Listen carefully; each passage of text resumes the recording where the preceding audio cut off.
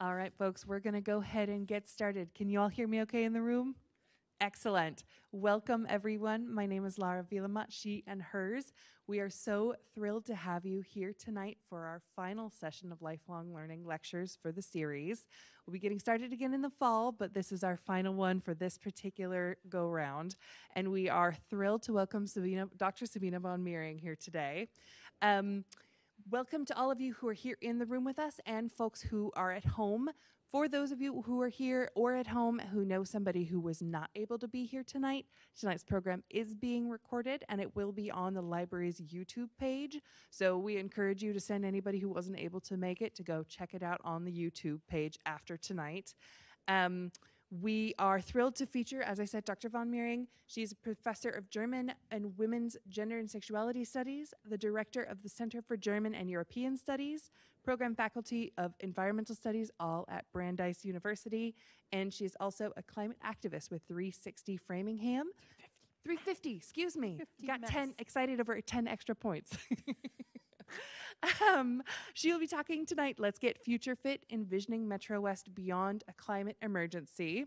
Tonight's lecture is a part of the Lifelong Learning Lifelong Learning Lecture Series, which is a partnership between the library and Framingham State University. So thank you to our partners over at FSU. At this moment, we would ask those of you in the room to take this opportunity to please silence your cell phones. Any alarms, ringers, emails, texts, anything like that, go ahead and turn those off. Folks at home, you don't have to worry about that. So go ahead and take this moment to take an extra sip of your tea or coffee or whatever you've got in front of you. That might be a little bit more fun to have on your couch. And tonight's lecture will be about 45 minutes, and then we will have some time afterwards for questions in the room. If you're signed into your YouTube at home, you might have the opportunity to put questions in the chat, so you're welcome to do that if you like. Please do hold your questions until the end of the presentation. And last but not least, we do have, for those of you in the room, some program evaluation forms in the back. We would love to hear from you what you thought about tonight's program. If you'd like to join our mailing list, we're the library, so the only thing we'll ever send you is more cool program information. And if you have any ideas for any future programs, a huge thank you to our sponsors, the Joseph L. and Ray L. Fund Foundation, courtesy of Elizabeth Fideler, and of course, thank you to the Friends of the Library, without whom our programs would not be possible. If you would like to donate to the Friends, there is a box in the back. With all of that said, please welcome Dr. Sabine von Meering. Thank you, Lara. Thank you very much. Thank you for coming. I'm very touched. Let's get started. So what I wanted to start with is a land acknowledgement, because that is something we have begun to do, and I took the one from Framingham State University because I figured that made a lot of sense for this particular land. So I would like to acknowledge that the land we live, work, learn, and commune on is the original homeland of the Nipmuc tribal nations. We acknowledge the painful history of genocide and forced removal from this territory, and we honor and respect the many diverse indigenous peoples still connected to this land on which we gather. I also wanted to bring you back into 2019, because that was actually the last time I was here 4 years ago. Nobody thought in November 2019 what would be coming next. At the time, my topic was the good news about climate change lessons from Germany. And as I was looking through what I said then, it was really interesting to me to see, what has changed since then, and that kind of informed my decision for what to focus on today. So at the time, I ended with one of my favorite quotes from Margaret Mead: "Never doubt that a small group of thoughtful, committed citizens can change the world. Indeed, it's the only thing that ever has." And I'm bringing that back at the beginning today because I was really struck as I was looking at Framingham, especially since 2019, how how true this statement has been for this community. So first of all, just months, not weeks, just a few months before I spoke at that time, Framingham had hired its first sustainability coordinator.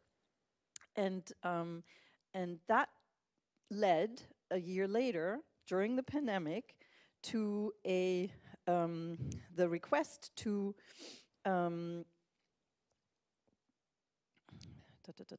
form a sustainability, environment and sustainability committee, right? And that committee then took on, I'm dealing with my weird glasses here. That committee met for the first time in July of 2021.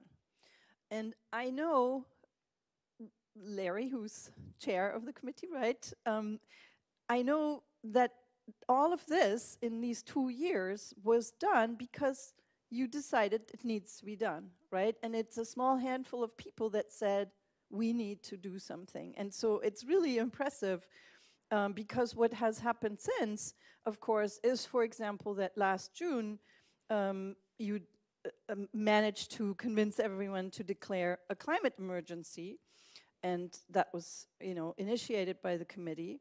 And now we have Energize Framingham also, which is doing phenomenal work. I see Aimé Pouvalka here. I stole this from a previous living learning talk, where, the community is now engaging more people. And you can see here the actions that have been completed and the carbon that has been saved. And this is, of course, growing over time. And again, an interesting connection there is that Energize Framingham, of course, is an offshoot, if you want, of Energize Wayland.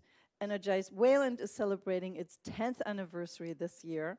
And it itself was also the result of a handful of people just saying we need to do something. And the handful of people that we all know is still doing their work and is doing yeoman's work. It's really amazing what they have been able to accomplish. And they also declared a climate emergency.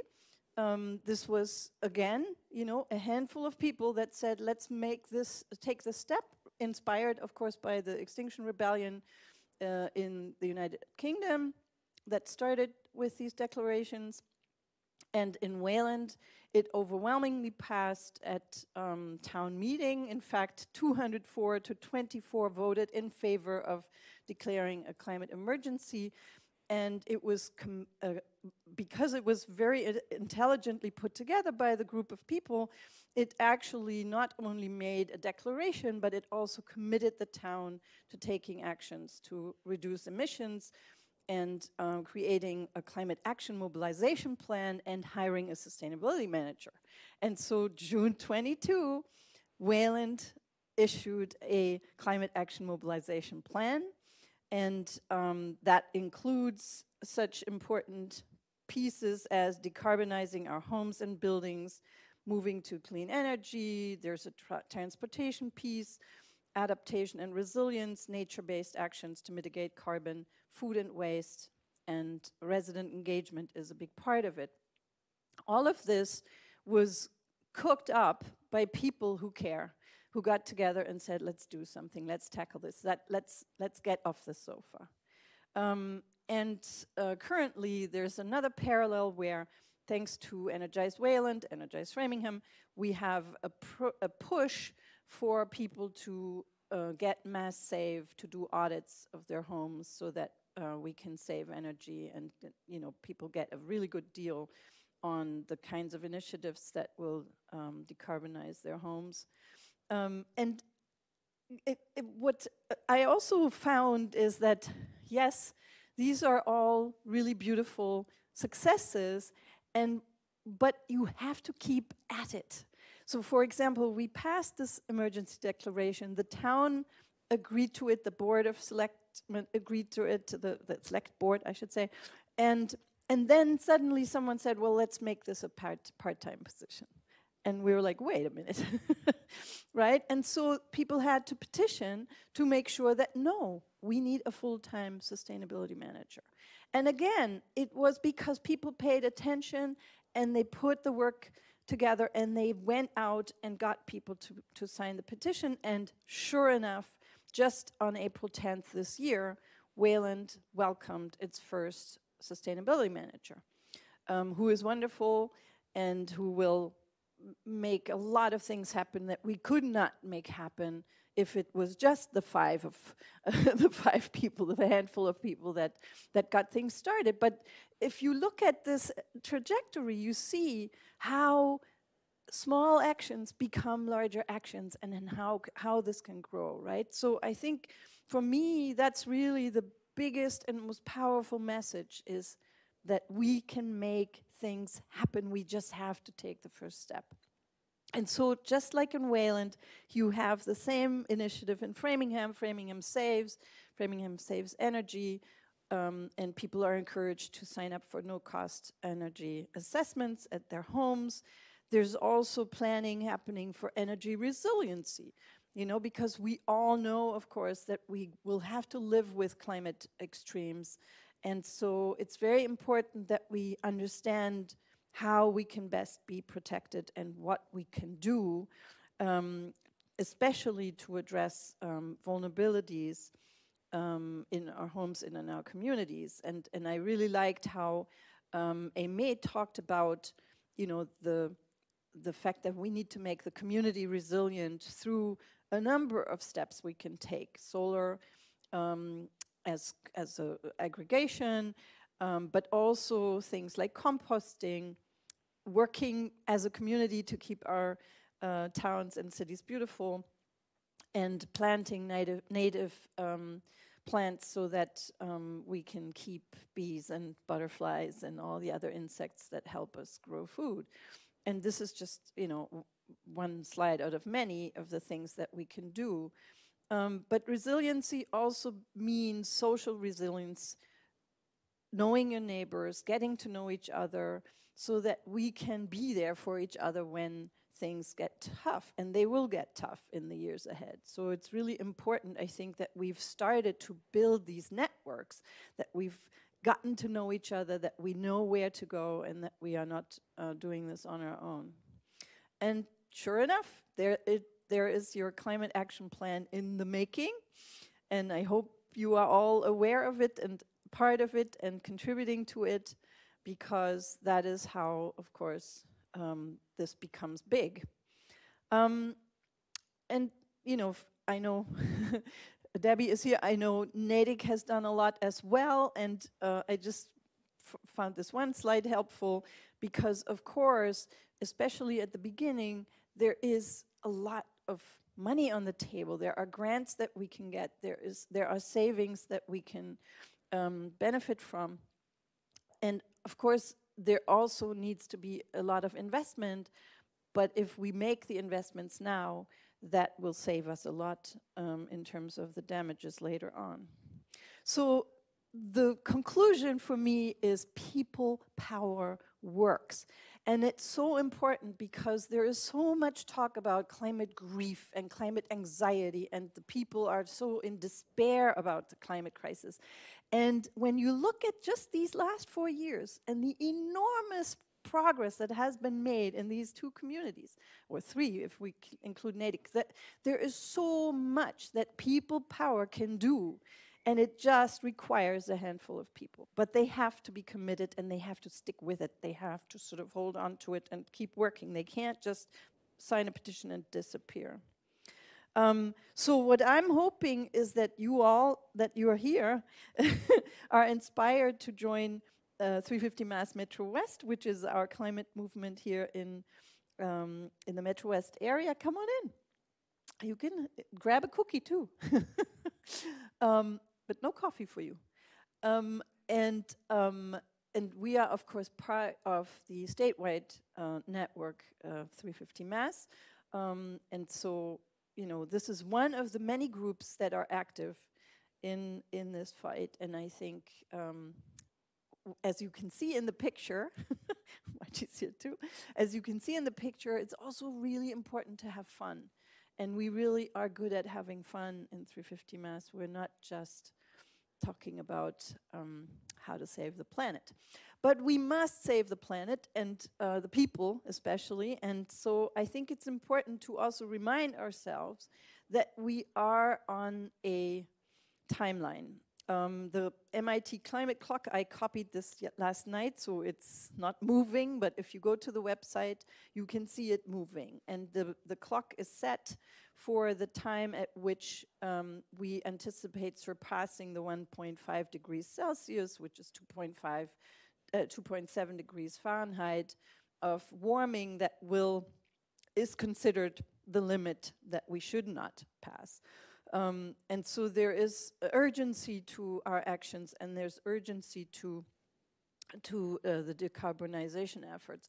And so in the announcement to this talk, when I wrote it, I was on sabbatical, and I thought, I have the time in the world, and I'm going to talk about everything. But I realized that doesn't make sense. So what I'm going to do is I'm going to focus in on one issue. And as you can see here, this is 2 years old, but it's still very similar. The biggest carbon footprint in the United States is transportation, and that is true for Massachusetts as well. And so I'm going to think with you a little bit about what we can do to reduce carbon footprint in transportation. And like last time, you know, I come from a place where that is very easy because I grew up on this little island in the North Sea called Langeoog, which is the third one here from the right, that one, kind of pistol-shaped. And the island in northern Germany is special because, and it looks very nice, although it's very cold, and their slogan is "No sharks, no cars," because they have no cars. And so growing up without cars, you know, living on an island without cars makes you just understand that that is entirely possible. Now, obviously, it's very easy to live without cars in a tiny place, but I think it helps visioning. It helps envisioning this future without cars, or with definitely not gas-powered cars. The other thing is, of course, that you've probably heard of the term Energiewende, which is the German name for the transition that needs to happen from fossil fuels to renewable energy sources. Wende being the term that was used when Germany was reunified in the 90s, and so but the Energiewende is still being used today. And there are many kinds of Wende, there are many transitions that need to happen. Also the Agrarwende, the agricultural transition away from fossil-fueled, highly pesticized, fertilized corporate ag, factory farming, GMOs, etc., to sustainable organic regenerative farming. And that's what I'm going to focus on, the Verkehrswende, or Mobilitätswende, that is the transition of the transport system away from individual fossil-fueled to a public and renewable-powered, safe and expansive pedestrian and biking infrastructure, and more. So this is what it looks like on the island. The weather is usually not that great, as you can see. And there are actual horse-drawn carriages, and lots of people are on bicycles or on foot. And this is the downtown area. So, you know, clearly, when you don't have cars, there's a lot more space for bikes and pedestrians, and you don't have to worry about kids can bike there, old people can bike there, anyone can bike there. We do have these funny cars that we call them E-Karre. They are fully electric, and they are used sometimes they pull carriages instead of the horses, but they're also used, for example, this is the postal service. So these you've seen them maybe at airports or stations, but they are on the island. They are the main, you know, mean, cargo providers. But clearly the idea has to be, we want to live in an area, in a world that is safe, that is enjoyable, that is healthy, and where we can thrive. And so another place where that is done very successfully is in Freiburg in the south of Germany, where they had this quarter called Quartier-Vauban, and they made it so that it's basically car-free. There are cars, actually. It's not entirely car-free, but there's a lot of parts that have been changed so that it's pedestrian only or bicycles only, and of course it's very quiet. That's actually the one thing you notice when you go there. It's so quiet. You hear the birds, you hear the kids play, you know, you smell the flowers, you don't smell gas. So it's really quite wonderful.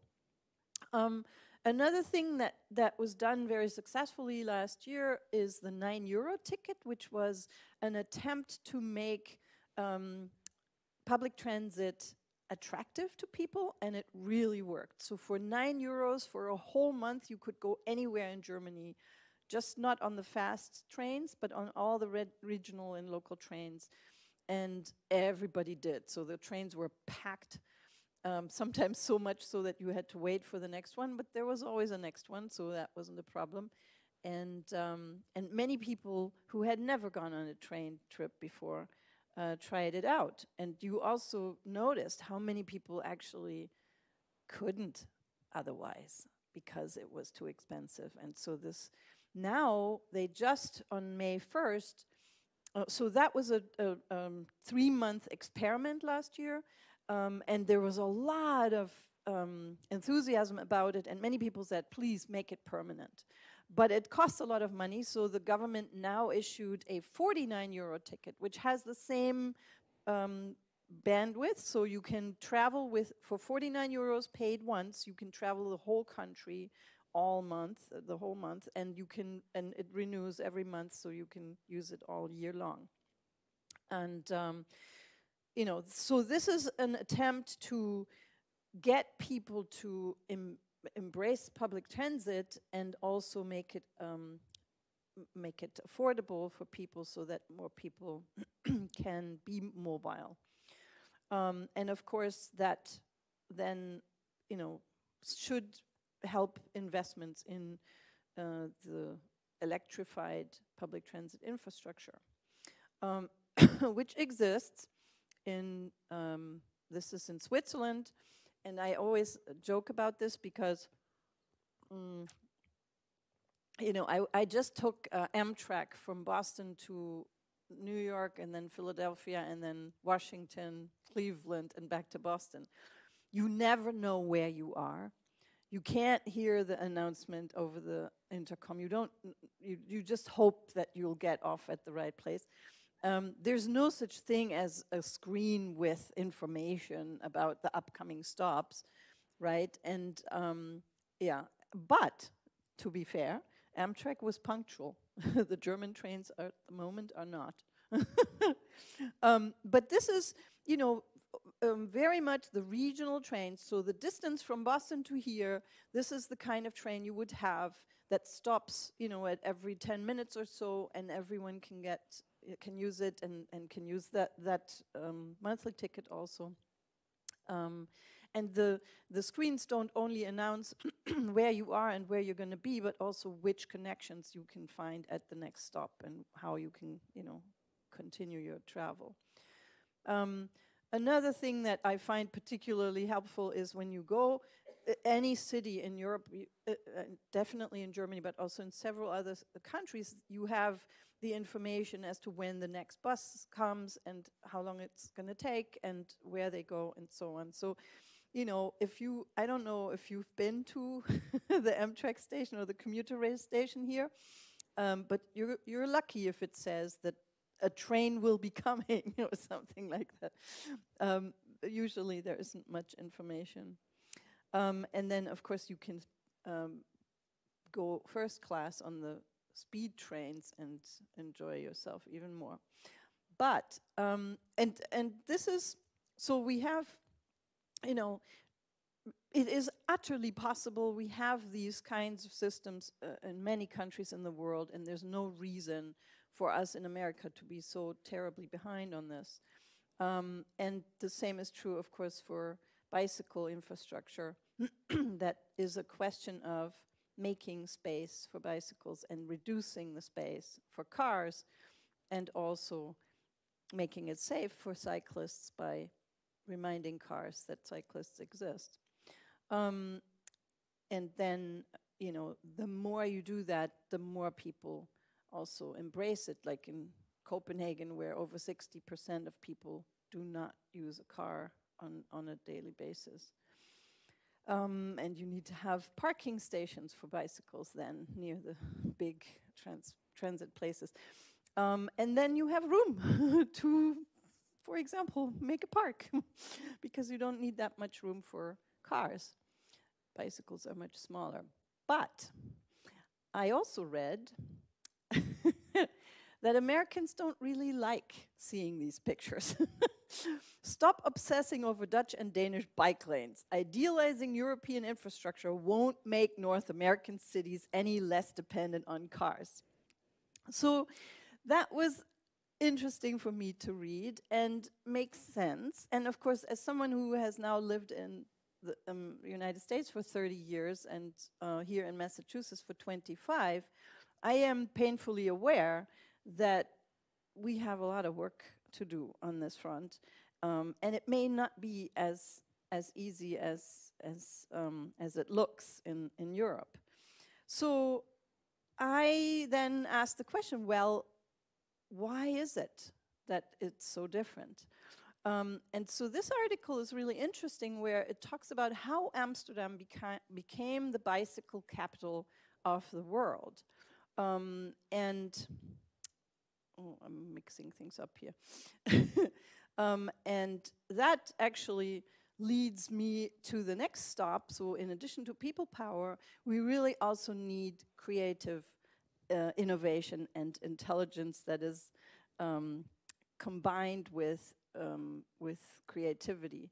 So for example, in the Netherlands, and I'm going to show you about 4 minutes of this video, because it's really interesting to see what happened there. Let's see if it works.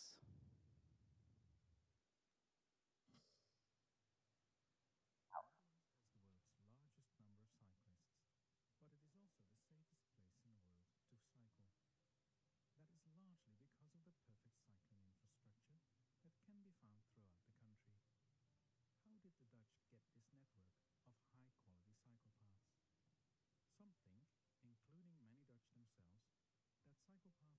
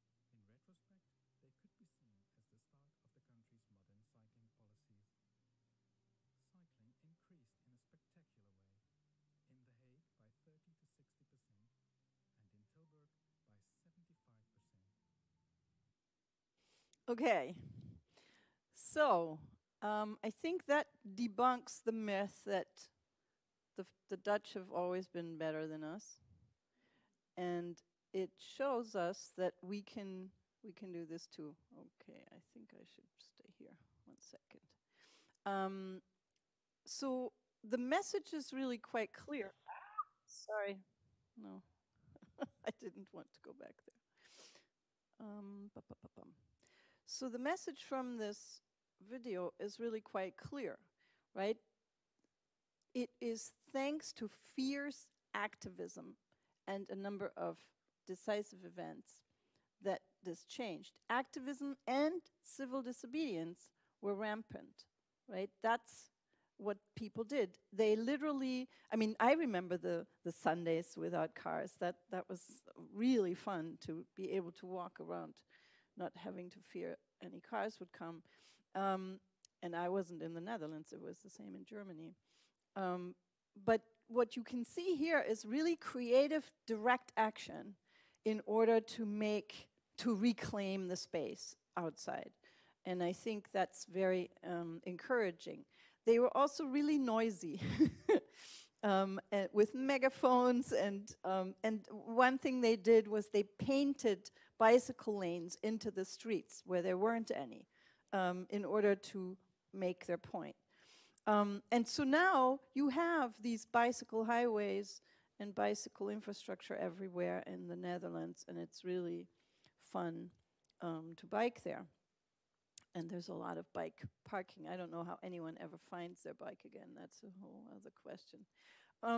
And so another example for this kind of people-powered movement is, this is in Berlin. They do this once a year where they blockade the Autobahn and they get all the bicycles out and they get out on the freeway. And thousands of people participate, and they do it like a star, so it's called Sternfahrt. So they start at different points in the city, and then they all converge on the center and then start cycling in the center. And I was able to participate in this, and I have to tell you, it was the most amazing bicycle experience I ever had. Because here's me and my brother at the end, and this dude seemed to be in the picture. I have no idea who he is. But I tried to film it, so this is just a short few seconds from the bicycle.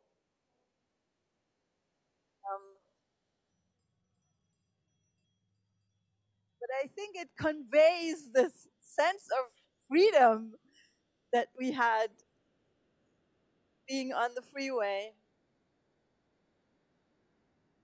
And I have to say, it also made me realize that we prioritize cars in so many ways. It doesn't want to do what I want to do. Here's another one, short. Because I'm literally riding the bicycle as I'm filming.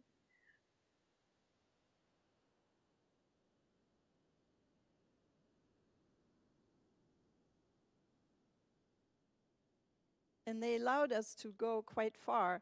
And I have to tell you, this experience made me realize, you know, that is the perfect surface for biking. And we never get that, right? For the cars, they spend an enormous amount of money making sure that the cars go smoothly. And when you bike, you usually get crappy surfaces, and they're not kept in good shape. So anyway, I just wanted to show you this because it's a creative way of asserting we are here and we take the space back, and it's fun, and it reminds everyone that you're not alone. There's thousands of people that want the same, and that spurs action and gets people to then, you know, demand further action. Here's another example that I love initially in Bogota. There was a mayor, Antanas Mockus, on the left here in the green car, who was initially a university professor, and he became mayor, and he decided to interfere with traffic problem by training police to become clowns. And the clowns then did things in order to prevent people from breaking the law on the street, in the streets, and making people feel safe, and it worked. And so it actually was replicated then in Venezuela, where they also used mimes to help deal with traffic problems. And I think that these examples just show you people can do crazy things if they just put their mind to it, and you don't really need that much money or anything. You just have to come up with a good idea, and then you can change things. So how do we translate that to Metrowest? Well, I certainly have a number of ideas that what we could do.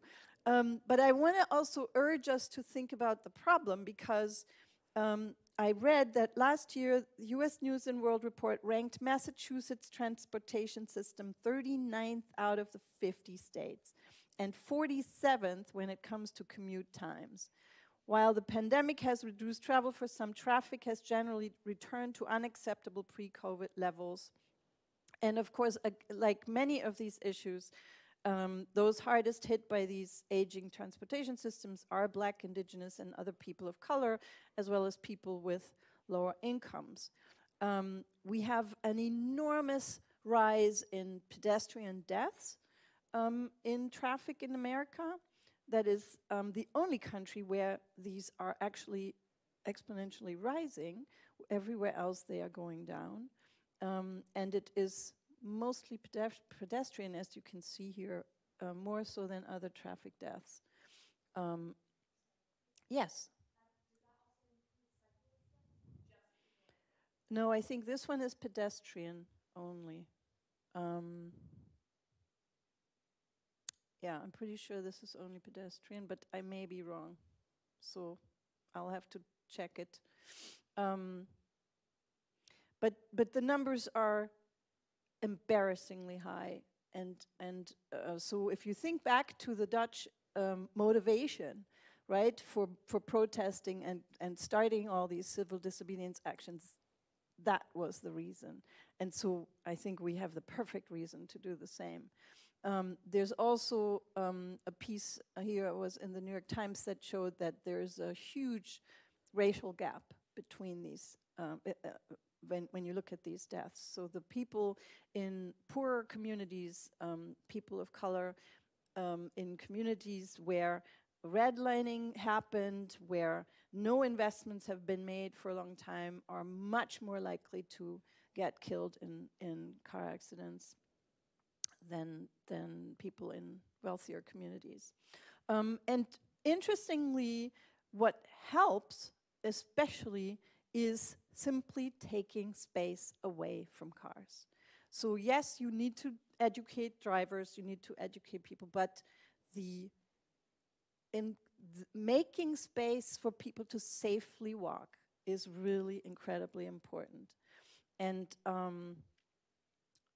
that's something I think we can all agree on we could see a lot more of. I was actually taking a picture as I was driving here because I had thought about biking over here, but I was scared because I knew that between my house and this library, there are several stretches where there is no room next to the cars for bicycles, right?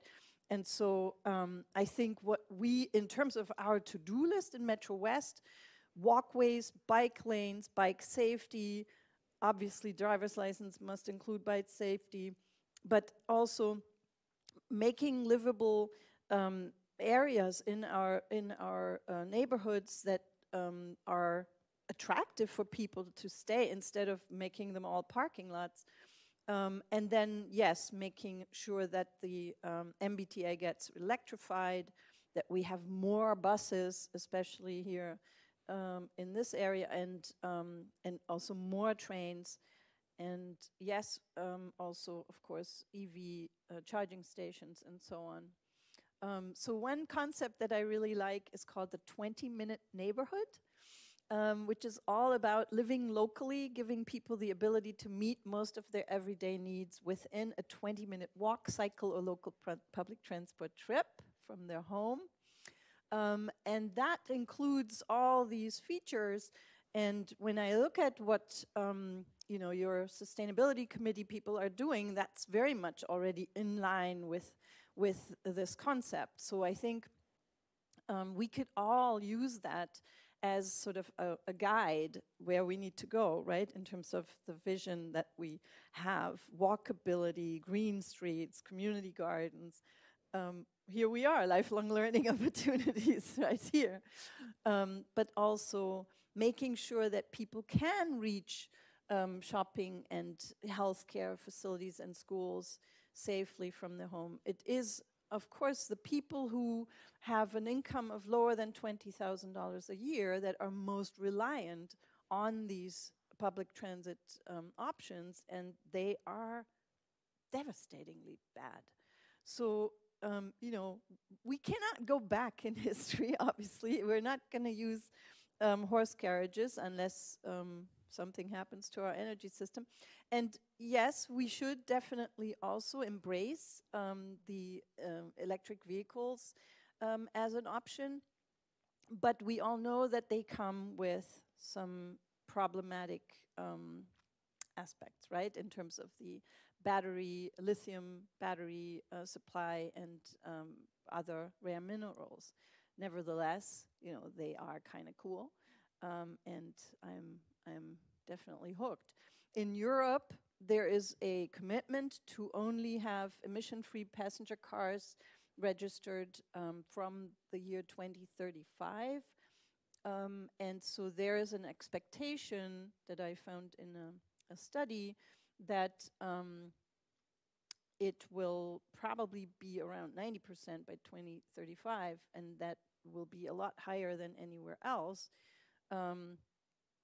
But even in Europe, things are not going according to plan. And for example, Germany is missing its targets with respect to traffic by quite a lot. And I always highlight the island that I came from without the cars, but the truth is several other islands next to ours have cars, and they always have had cars. And I'm like, why don't you get rid of your cars? Like, that is like the most logical thing to do, and they're not. So I think we do have public transit, but when you try to use it, you quickly find out that it is once every hour, right? Or two. And this is for tonight. I just copied it to see what's the option. And yes, you can get, sometimes you have to flag the train. You can get to Boston, but you're really limited as to your options. And as someone who forgets things at home, and if I start driving and then I realize I forgot my wallet and I have to go back, well, then I missed the train. I have to wait to the next one. That might make it impossible because the show has started or whatever I'm going to. It's also, especially for women, problematic. If you have to stand somewhere for an hour in the dark to wait for a train, right, that doesn't feel safe. And I have to say, when I was in Europe last year, I didn't have to drive a single day all year, and I never felt unsafe because so many people were using the public transit system everywhere. I was never alone, even late at night. And so it's just a question of prioritizing this and putting the resources into it.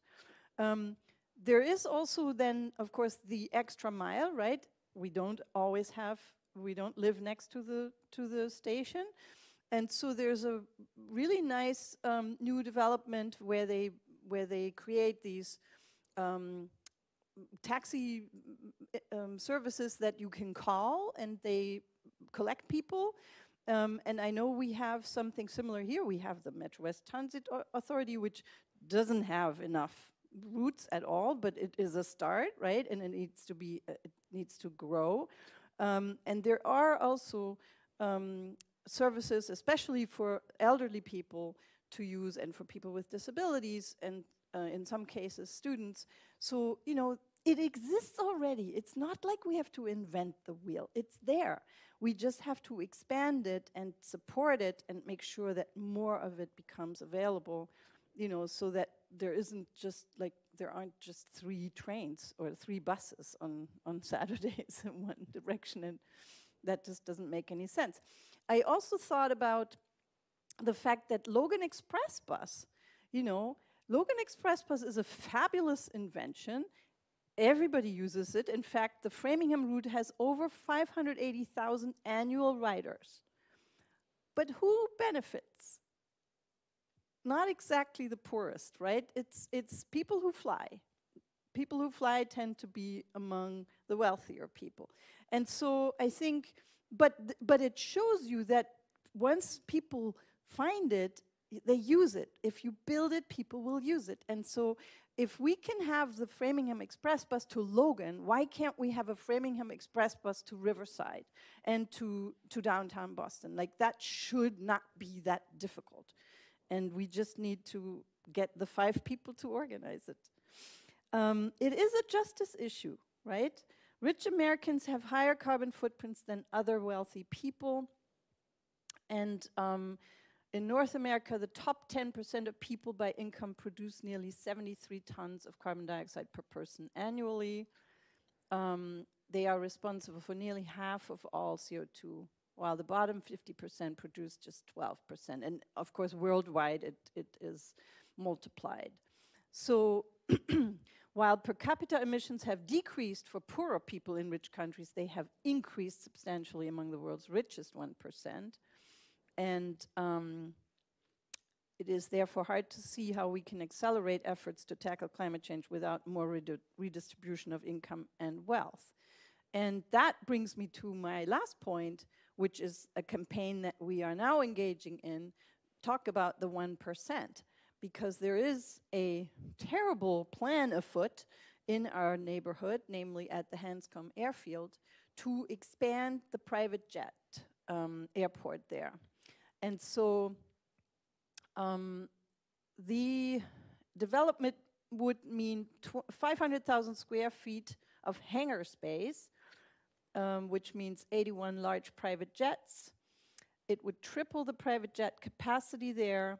It would impact many environmental justice communities around that area. And it would plaster 36 acres of land and clear-cut mature trees, which is ridiculous at a time of climate emergency.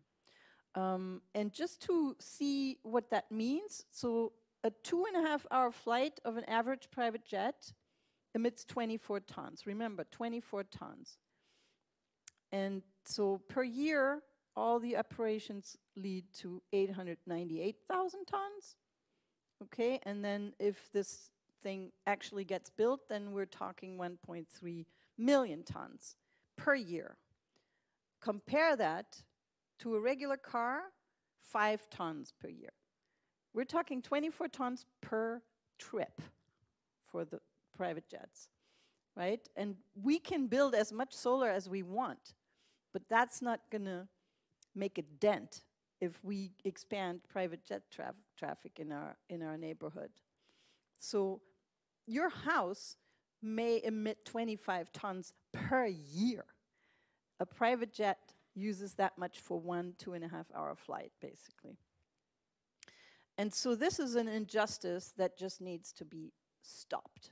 And so I'm hoping everyone will sign the petition, and we also really need bodies. We really need people to get involved in this fight, because we need to stop it. And I hope everyone will participate. We have a wonderful group of people in 350 Mass who are doing this work. We need you, we need your friends, we need your neighbors, we need all of you. You can sign the petition by just scanning the QR code. There's also a paper version on the table back there. And I want to also mention that the EPA is now awarding money for clean school buses. So every community should be applying for that. The deadline is August 22nd. On May 8th, there is a transportation, environmental, and health justice hearing at the State House that has to do with the Fairmount commuter rail electrification. So people, if you can, should go there. There's also a way to email comments. And I think Framingham should apply that the Framingham mayor joins the Institute on Pedestrian Safety. That's a really cool initiative from the Mayor's Innovation Project. And, you know, we should definitely work on pedestrian safety. But I heard that the Metrowest Transit Authority actually just went back to charging. They were free throughout the pandemic, and now on May 1st, they just started charging again.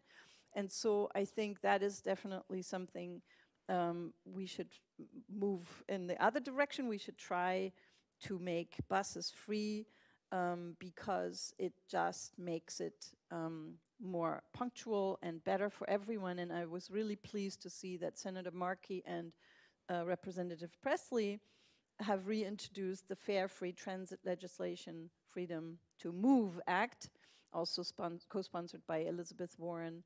And we should tell everyone in our delegation that we want to support that. There's cool stuff also. There's like cargo ships that run by sails again.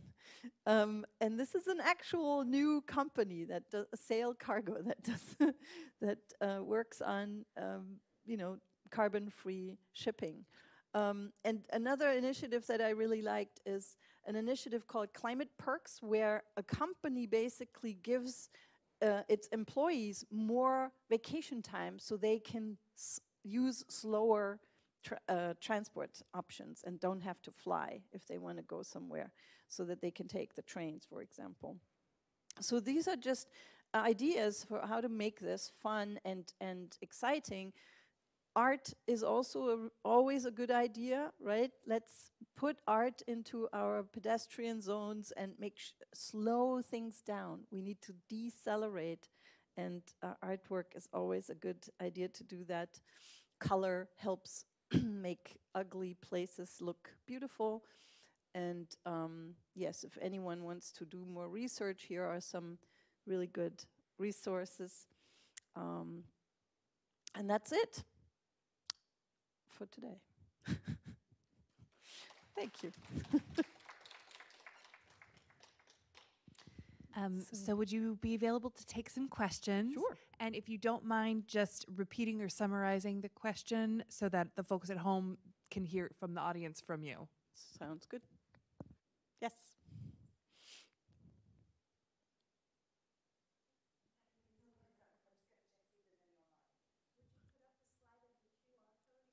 Yes, good idea. Will do.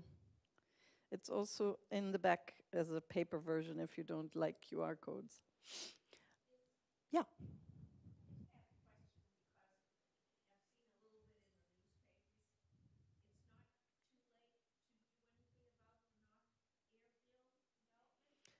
Is never too late. No, it's not too late, and we're mobilizing with a whole bunch of organizations in Concord, Lincoln, Bedford, Lexington, and around, and we need everyone to stop this. Because what we found as we started researching it is that this is actually a worldwide phenomenon, a national phenomenon. Private jet travel is through the roof. More and more people are using private jets because they can afford it. And so and that means that these private jets need to be somewhere, right? So they are built and they need to be parked somewhere. It's basically like parking lots for private jets is what's happening everywhere. And this is like the worst thing one could possibly do in a climate emergency. Yeah.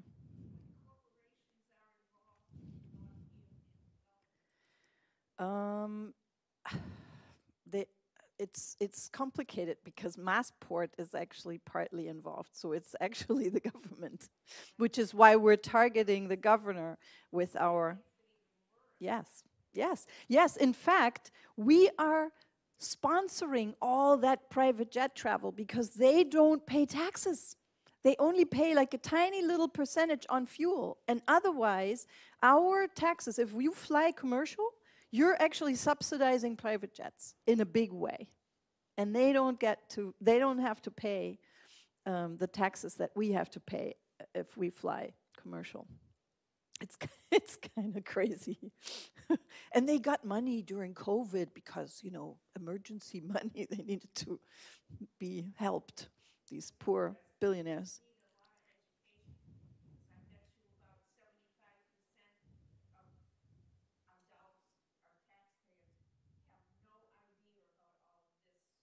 Exactly. Yes, it's huge. It's a lot of acres.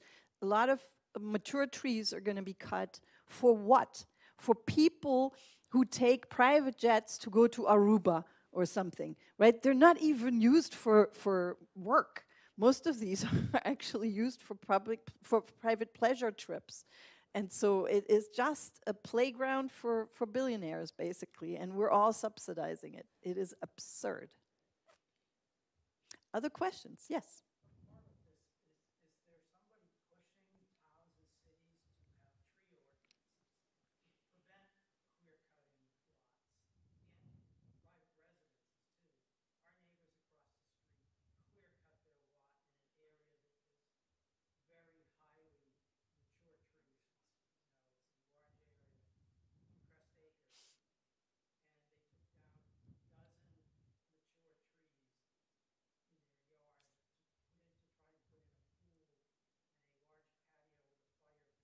Hmm.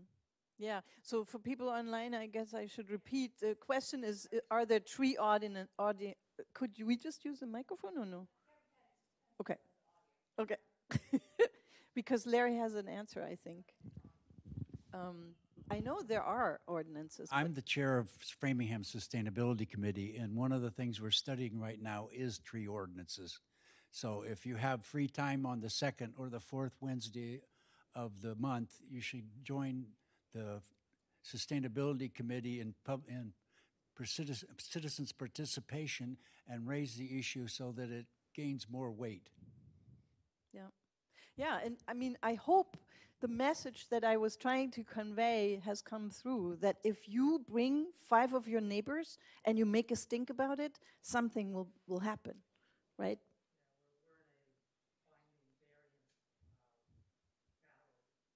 Mm-hmm. Mm-hmm. Other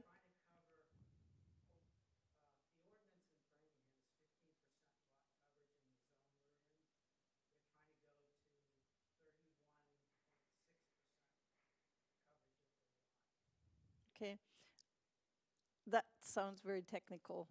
I don't know if we. Mm-hmm.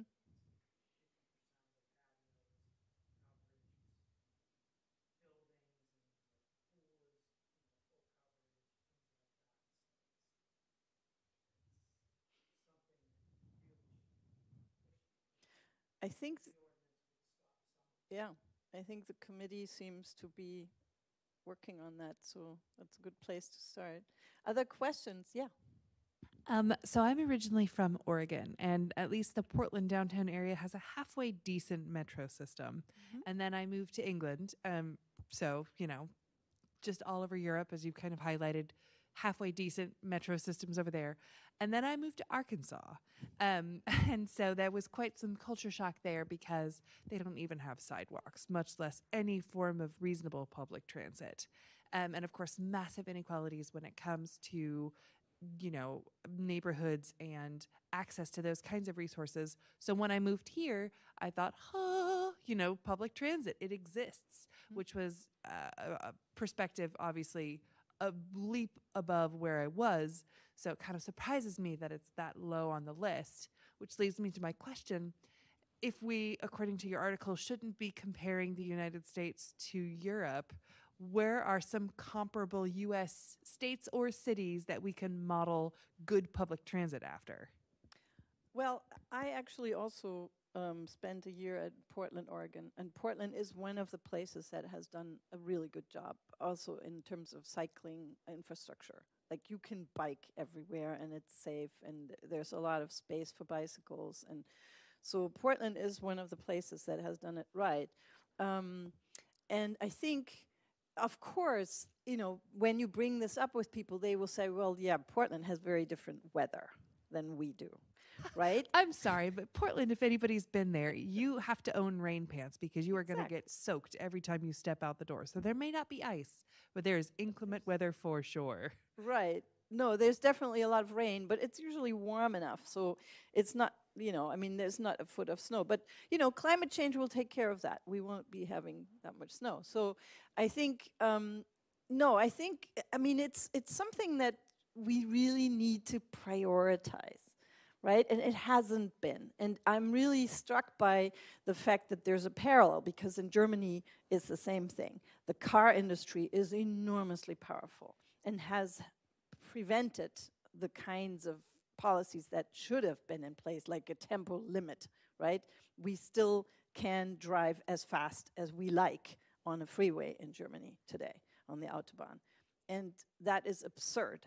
And it makes no sense. And it would have helped so much to save energy. And so, but the car lobby is incredibly powerful to prevent that. And we have, at the moment, a coalition government that includes the business-friendly liberals that are not going to, restrict the liberty of drivers. But I think, and so in that sense, we're actually ahead here because we have sensible limits, speed limits. But I think the biggest thing, what I was thinking when I saw the film about the Dutch was, what we need is we need some really creative, direct action to get bike lanes, right? So that there is space for bikes that is safe. Ideally with a barrier in between so that you don't have to drive next to these giant trucks that can't see you. Because it's also a safety issue, of course. And that hasn't really happened enough yet. And so maybe the pain is not quite where it needs to be, but in terms of the dysfunction of the MTA, I think the pain is way up there. So I think we are ready. And the Fair Share Amendment, of course, was partly meant to address some of these concerns and is supposed to address some of the concerns. But I think we also really have to get active locally much more and louder. And since it is a justice issue also, I think we need to really work on building alliances in that regard. And one of the things that struck me when I moved here or out of Oregon was the small ways that the cycling culture has been integrated, especially with driving. One of the things they test you on when you're taking your driver's test is, do you check your right mirror when you turn right? Is there a bike there? And when you are signaling to change lanes or whatever, are you checking your mirrors for bikes? Are you crossing appropriately through the bike lane? So it's sort of integrated into, in the tiniest of ways, car culture, such that bike culture is equivalent in some ways.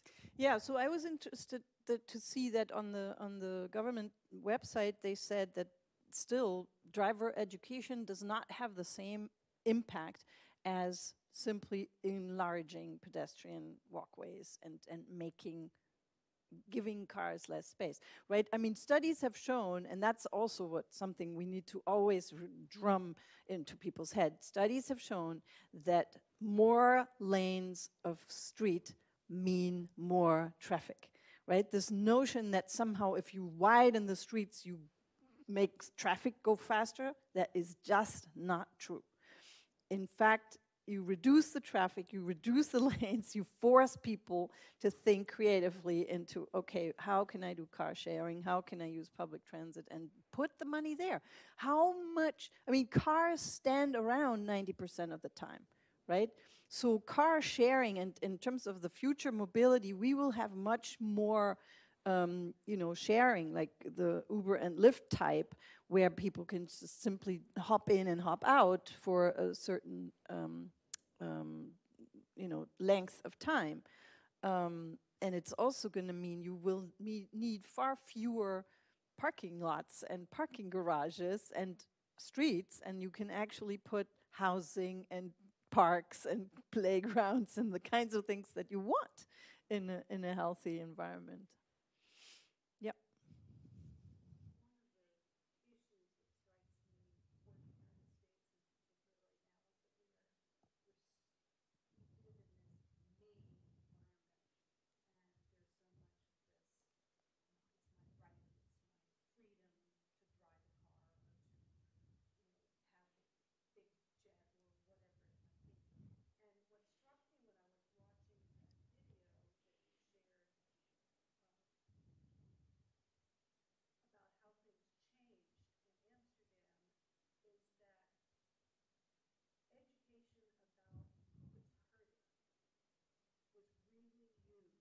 Mm-hmm. Mm-hmm.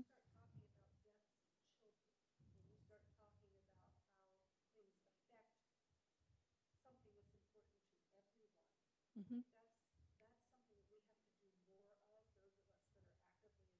Yep.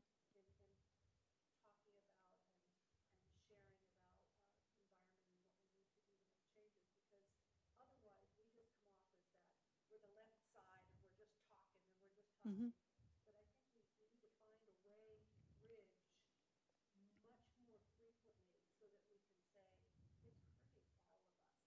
Yeah.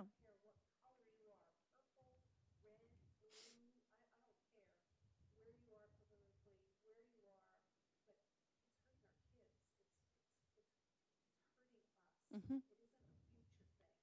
No, and of course, these ideas for mobility for the future are all ways to get away from what you call the me culture, right? For the individual um, liberties and to actually embrace a more collective identity. And I think that will also address many other concerns. I mean, loneliness is a huge concern in our societies today, right? Especially among young people. And if you are forced to actually, go out there and move on a bicycle or go on a train where you hopefully are not constantly staring on your phone, but actually engage with other people. I mean, the being together is so important. And yeah, it's definitely it. If we do it right, it can solve multiple problems. But I think what is needed is a really smart movement that prioritizes this. And so we've got our work cut out for ourselves. I don't know how much longer you want me to go. Okay. I don't know if there were questions online. I don't. Okay. Okay. We lost people. Well, otherwise, thank you.